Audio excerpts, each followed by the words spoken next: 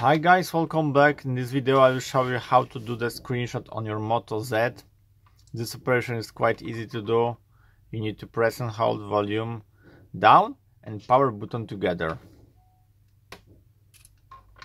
You can do screenshot on every single page of our phone or pictures gonna be in the gallery.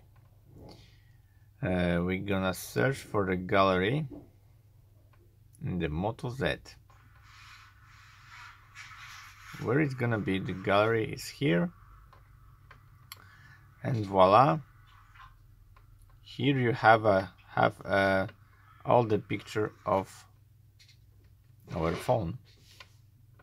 Screenshots, every single page. So I hope the video is helpful for you. If yes, you can thumbs up, subscribe my channel, and see you by next video. Hey.